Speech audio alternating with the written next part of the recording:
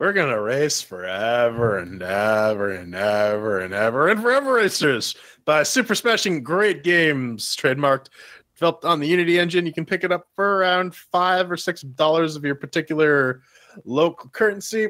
What is it? The bouncy, wobbling arcade multiplayer driving game. Jump into the action with no fuss. Race, roam, roll, and crash. And challenge as you drive around the game world day and night. Cut corners, find shortcuts, avoid other players while trying to set the best lap times or win the challenges. This is ChairQAsition. This is where we take a game like this one that the developers sent us some keys for. We give it a play. We give it our thoughts. We maybe do a little bit of quality assurance that the developers should have done before taking it out to the real world. We give it a chair rating. 1 chair means it's garbage. 2 chairs means that's meh. 3 chairs means it's pretty good. 4 chairs means that's awesome. We apply those to our categories of doom, mixed with working, shiny sounds, controls, and fun. So to kick this off, let's talk about the operational aspects of this game. Yeah, then man. I heard that I heard that this was a pain in the ass to get up and running. Listen, man, we're just gonna go through. If you want our detailed notes in this business, head over to linuxgamecast.com. Check out those show notes. But for the audio listeners and everybody else out there, check it out. Let's run this down. 3840 2160 runs all right. 1080p runs. Then again, runs all right. More than just a second. It does windowed good. Does full screen good. Unity title. That's saying a lot. Didn't say any disparaging remarks about my mother. Always look for that in a Unity title. Nothing to complain about. Is it just me, lads? Or did it manages for the most part to hold 60? But even when it's holding 60, it's just something about how it's moving. It's like it's just holding 60. Yeah. If you disable VSync, it gets rid of that. Pedro, I've seen it drop into the 50s, man. Yeah. Oh no. So what you running this shit on? A computer. Why? What do you run it on? Tacos?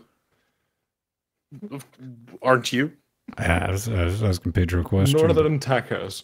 On the box of business, the Ubuntu 1710 powered by Ryzen 1700 displayed at UHD.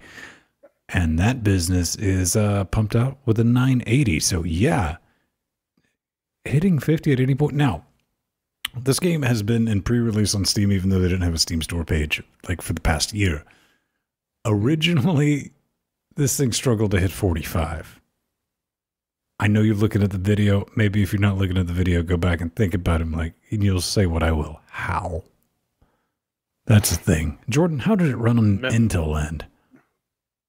Well, this I was honestly quite surprised given what we've had to deal with in the past couple weeks. No Unity scream of nope. No bloop a noop. It actually starts when you click play, and it doesn't require messing around with an INI file to make the mouse work. My God, on Fedora 26 64-bit with the i7 6700K and the GTX 980, it just works. It's almost refreshing after a while of seeing like these really high-profile games that are like, oh, we got cool graphics and cool gameplay. Oh, but it doesn't fucking work. It ran about as smoothly as you can expect. Holding generally good frame rates at UHD, which is what I just played at. I didn't feel the need to knock it down to 1080p. I'll give that 4 chairs. Yeah, no, absolutely no fuss with this one. I've been playing this game since before it was on Steam because I saw a post on Twitter. Someone retweeted that this game was a thing, and it's like, oh, that looks neat. And they had like a free alpha version available at the time. And yeah, it works. Out of the box, no issues. 4 chairs over here on 1604, still running 1604. Yeah, with the Ryzen 5 1600 and the GTX 1080. I mean, that's been kind of a big ask for the past couple games, but it's indeed, someone at least tries to make a functional product that ships. All right, Shiny and Sounds. That's 4 chairs total. For Shiny and Sounds, I think it looks stupid, but I think that's the point. And the crap aesthetic kind of helps when like you're spinning out of control and you're about to get mad, but then you look at the game, you're like, no, I have no reason to get mad. They didn't put an effort into this. So that's definitely a thing. I mean, I guess there's a soundtrack. I didn't really hear it. I ended up putting on like a podcast just to like, there's a soundtrack? fill the void of. I don't know. Is there? I really couldn't. Never got around to it. It makes noises. I thought I may have heard something. Yeah. Nothing of this. There's engine noise. Nothing of this abortion of a racing game made me think it had noise attached to it. Maybe it does. Yeah, it has noise. I mean, not music. I'll give it 2 chairs because like shit shows up on the screen, and the camera is a bit fucky. I maybe have an issue with that. Oh, seriously? On the checklist of bullshit, the camera. Listen. The people are paying us for thorough reviews. All right. Okay. And I don't know. It's 2 chairs for me. Pedro, what do you say about this?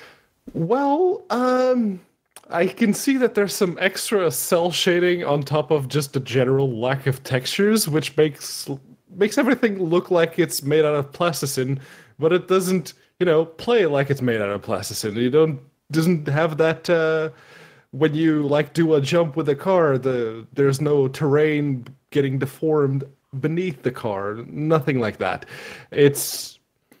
I get that aesthetics weren't a priority here. It's a simple game. It's got simple mechanics, and the aesthetics are there.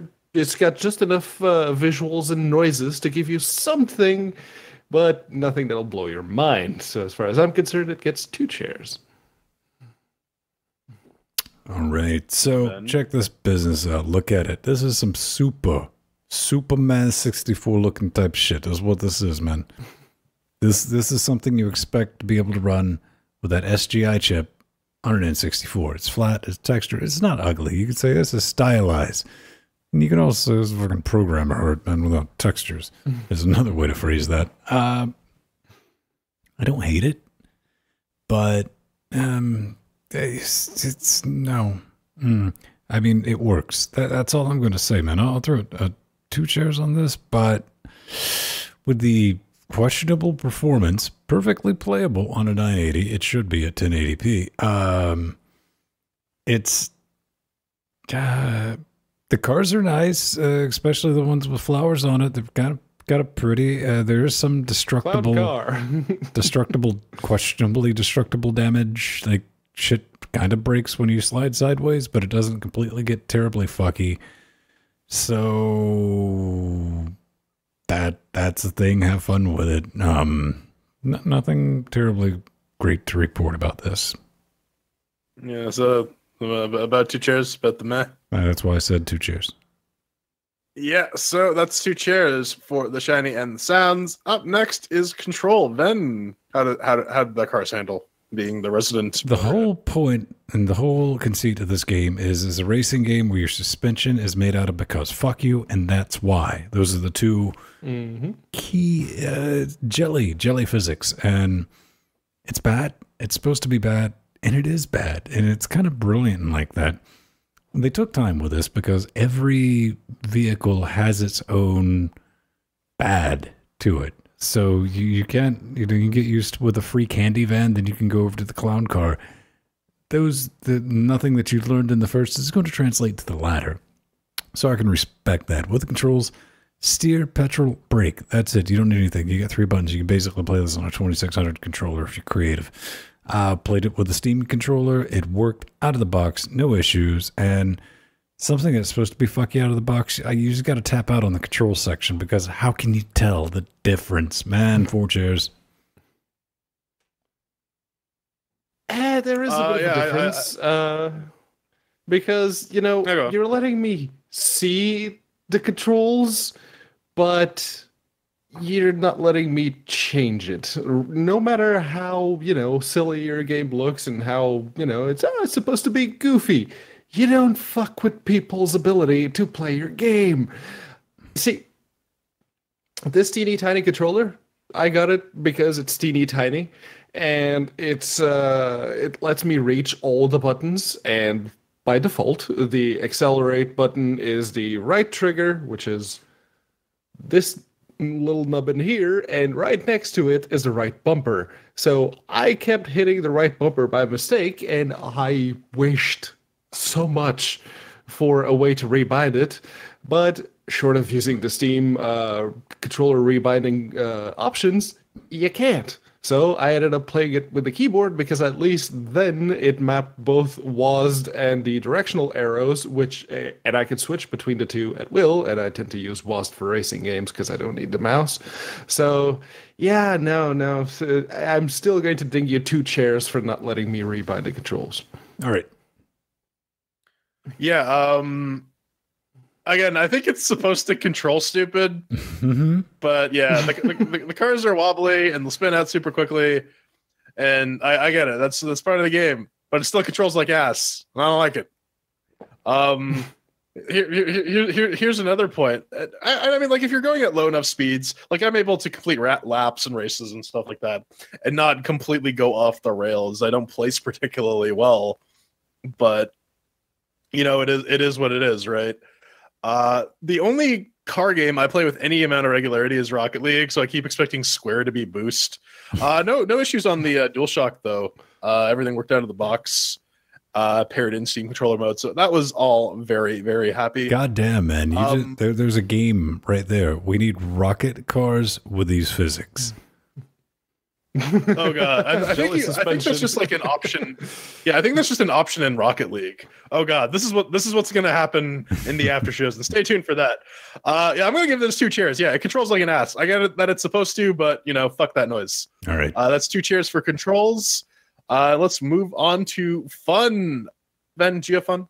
Check it out, real simple, real quick. Forever Alone mode. It's wicked boring. You see Pedro's playing in Forever Alone mode. I played a little bit yesterday, and I joined Pedro's game because guess what? He was the only other person on the entirety of Steam that was playing this game. It does have a multiplayer option, but unless you buy a couple of copies, a gang of copies, and hand it out, you're going to be playing by yourself. You're not going to be playing with bots. And their idea of Ghost is like, come on, really? Is a twinkly sparkle fuck that follows around like, what the hell's this thing? You're like, oh, that's your Ghost you're supposed to be racing. That, all right, that's the thing. Twilight, the racing game. This game's really only viable with either a gang of people to play it with or an obscene amount of cocaine. Both of those are winning solutions. However, out of the box with this, even at $5.99, can't recommend it.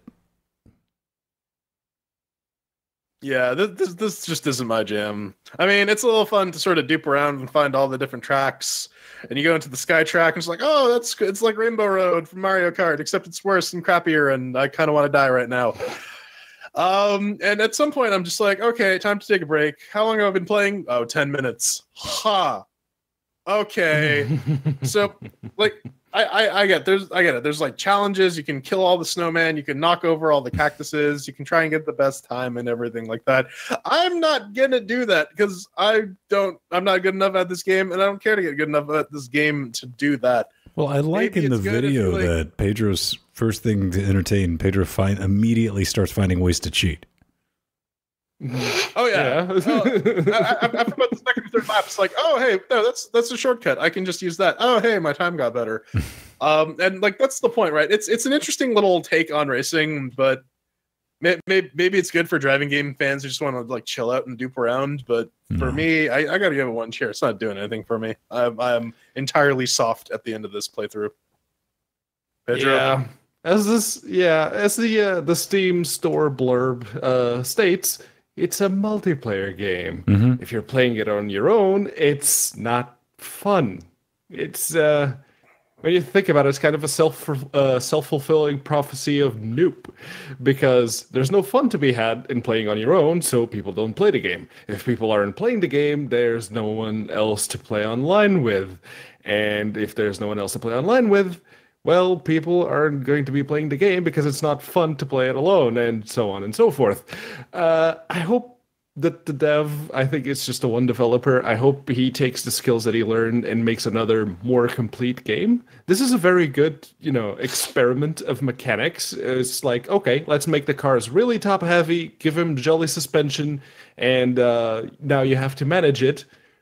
But it needs more. It needs bots. It needs if you're going to go the full-on goofy route, add more challenge modes, something else a bit different.